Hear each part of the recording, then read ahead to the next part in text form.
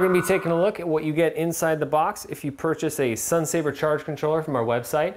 This specific one that we're going to be looking at is the SunSaver 10L-24 volt, means a 10 amp charge controller with load control functionality.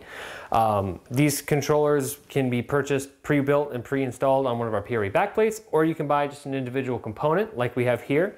This is what you're going to get if you do that. So if we take a look at the box here, this is our part number from our website, 003254. This is the product description from Morningstar. And if we look on the side here, this number right down here below the barcode is the serial number from Morningstar. So let's go ahead and take a look at what comes inside the box. You're gonna get some papers from Morningstar, a little pamphlet. You're gonna get a sticker that calls out your terminal specifications. And you're gonna get an installation and operator's guide manual, operations manual. You're gonna get it in English and also in international languages. And then if we look right here, this is the actual charge controller. Comes in an anti-static bag.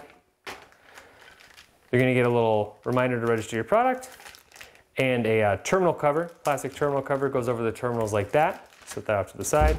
And a little desiccants packet to prevent corrosion. This right here is the actual SunSaver charge controller.